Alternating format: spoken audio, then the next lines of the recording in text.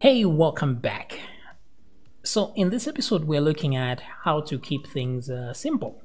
Yes? So by keep it simple, what I mean is that you have to reduce the amount of code you have to edit when fixing your web application, right? You have to limit points of entry to your application. That's number one. So less points of entry. I'm going to explain that a bit. And then segmented code. What segmented code means is if you find yourself typing too much code in one file, cut a certain amount of code and put it in a different file and then just include the other file. That is because when you're doing error checking, in the error is going to tell you which file has the error. And then if you have one very large file, it's going to become very difficult to figure out where the problem is. But if there are segments, you can simply go to a very specific a file to get it. So it just makes debugging easier. And also if there's a security breach, you know exactly where the problem is. And where possible, use OOP, Object Oriented Programming, because it makes your code more organized and it's easy to figure out where the problem is. It's easy to secure your website when you need to because you know exactly. OOP usually encourages, by nature, encourages less points of entry to your application. So let me explain a little bit what I mean by less points of entry. So let's see, for example, you have a website. So I have these files here. I will link them in the description so you can download them and follow along.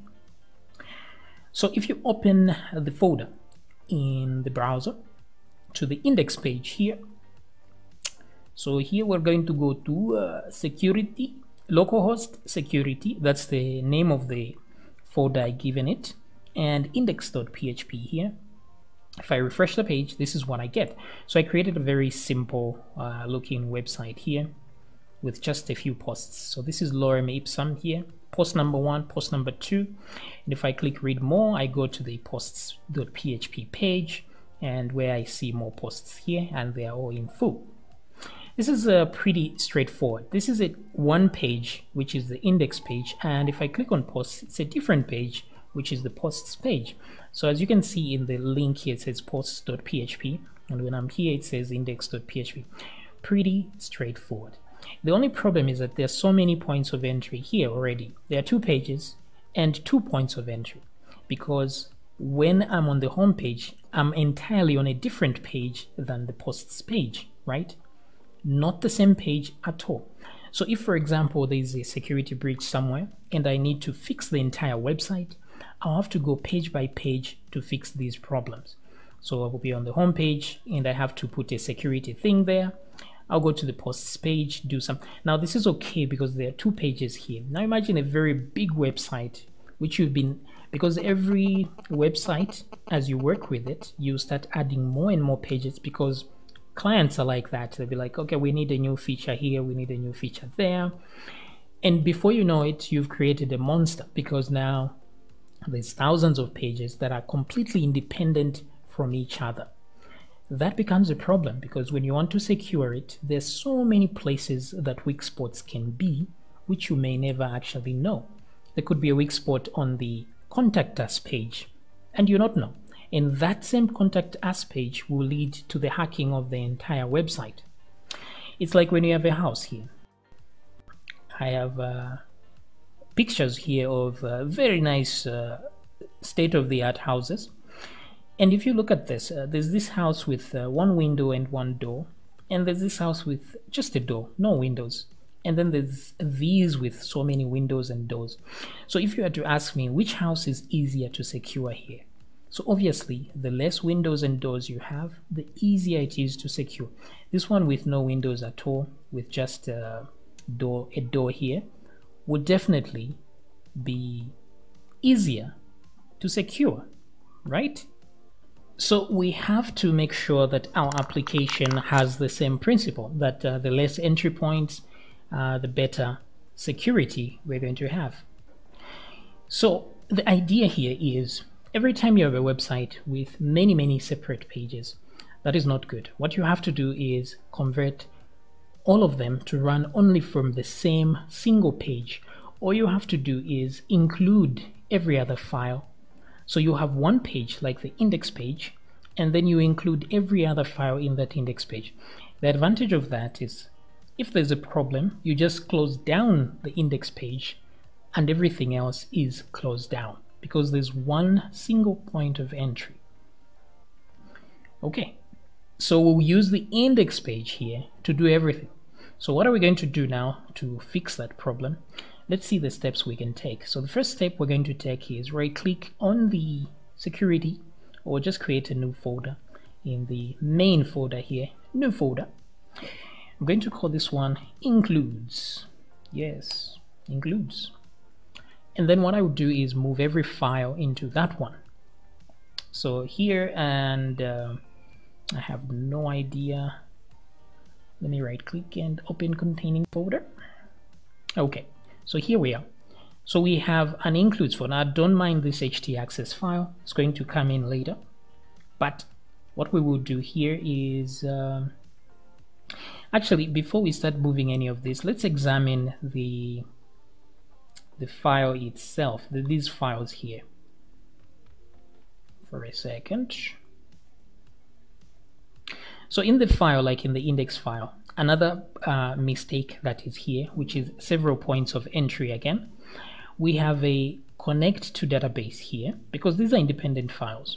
So each file connects to the database separately, and then it reads the posts here. So this index page is connecting to the database separately and then reads the posts. This is exactly what the posts.php is also doing. It's connecting to the database and then reading the data. So this also is a security problem, because if you find a security issue about the way you are connecting to the database, you're going to have to go through every single file to rectify that problem, because every file is connecting to the database and reading. There's a query here, so we're not supposed to be doing this. We're not supposed to be querying things down here and even connecting to the database at all. We're supposed to have a function that does the querying for us. That way, if there's a problem, we just need to change one single function and the whole website is updated. So that's how you do it more efficiently. So let's see how we can go about doing that. So like I was saying here, if we go back to our folder, which I magically can't seem to find. Oh, there we go. Security. Yes. So in here I created a folder called includes. So I'm just going to move all these files, the login, the post, sign up, into the includes folder, like that, except for the htaccess file. Leave that one be. So let's come back here. So we see everything has gone to the includes. Now if I right click on security, new file, and this will be the index page here, index.php. Now it's very important for security here, for security reasons, inside the includes here, to rename this home page to home.php. So I'm going to rename it to home.php. Now the reason is that it's an index page there, right? Let me put it back as index so I can show the problem here. Is that if somebody for any reason manages to navigate to the includes folder, they're going to be received by the index page. So the index page will run automatically. Now we don't want it to run like this. We want this to fail instead. So what we do is we rename this to home, maybe home, something like this. And then right click, create a new file, save this one as index.php. This one we're not going to put anything here. We're just going to say silence is golden. Nothing, you know. But you can put a message here, access denied or something like that. That way when somebody refreshes here, oh, they got silence is golden. They're not supposed to see that.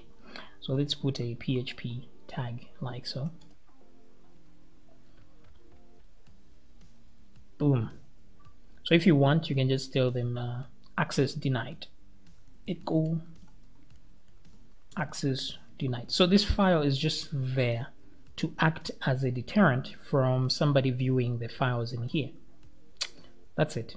Or you can just leave it blank like so. So that's the idea. Then the home page here is loaded when we load the real index page out here. So the idea now is, let's go back here for a sec. Let me put some PHP tags, PHP. And what I want to do in here is get the page number, like the current page here, and I'm going to get it using the get variable. So I'm going to say get page like that. That's where we'll get our page from. So copy this and I'll say is set like so. Okay, so if is set like that, question mark, full colon, home. So what we're saying is, if this is set, let's get that. If it's not, let's just assume we're on the home page, right? Great. And then here we check and say file name is equal to file name is equal to file, sorry there, and then concatenate the .php as discussed earlier. And then the folder, let's create a folder here. Say folder is equal to empty includes, actually, like so. And then we'll use the globe to get our files. I'll say files is equal to globe, and we put the folder. Then we add to the folder a star and a .php, like so. Those are the files we're looking for. And then we must check first if in array. Okay, so if it's in the array, so what's the need? What are we looking for? We're looking for page, or we're looking for the file name. Let's do this. Let's say file name. We'll create that. Where is file name? Oh, file name is equal to here. So I'll just move this above this. So file name, and the haystack is inside files. That's the array. So we're looking for a specific file, this one, which is there, inside this. So if it exists, then let's include it. So we're going to say include file name, like so. Else, we're going to create a 404 page and include that. Oops. Includes slash 404.php. Great, yeah, looking good. So in here, I'm going to right click and create a 404 page. I will say, sorry, file was not found. Save this as 404.php inside the includes folder. All right, great. So let's come back here and go back out. Undefined variable file on line 8. So let's see why we have that problem. So line 8, file is undefined. Oh, sorry, it's supposed to be page. Yeah, page. Sorry about that. Refresh. Sorry, file was not found. So let's see if this doesn't exist right now. So it's home. So home, if we come to page, so this one is page, which is home.php, and then includes. This is the folder, and these are the files in there. Okay, so let's see what files it got. I think that's where the problem is. So let's do a print R. It's very easy to make these silly mistakes here. So let's go back here and refresh. Okay, so we do have these things in here, but it seems there's the includes and home already there. So that's where our problem was it? Was it the folder, file name? So the files are there. So I'm saying in array file name, which is this one. Okay, so that's why it's not there. So easy peasy, we're going to add the folder there, copy and concatenate the folder like so. And now refresh. There we go. So as you can see now, I'm loading the home page here just fine. But how do I load other pages? Well, I'm supposed to do the index.php there. That's the index page. But if I want to load the posts page, instead of having to click on posts here, because no matter what I click here, post.php, it actually, I don't know what it's doing here. It's loading the index page regardless what I click here, right? Why is that? Well, that's because if the get variable is not set, it will always be going to be home. So it's looking for the home page every time once these are not set. So you can make it in such a way that if it's not set, you put an empty there, then it's just going to say file not found. Like if I refresh now, sorry, file was not found, yeah, or something like that. But for now, what we do is let's make the get variable accessible. So we're going to put a question mark and say page is equal to, and let's posts like that. So you see, once I add the posts variable there, then I'm on the posts page. If I add the home at the end here, I'm on the home page. Just like that. Let's go to the login page. Like that. Okay. So we just need to update these links here to reflect that. Okay. So if I come back here.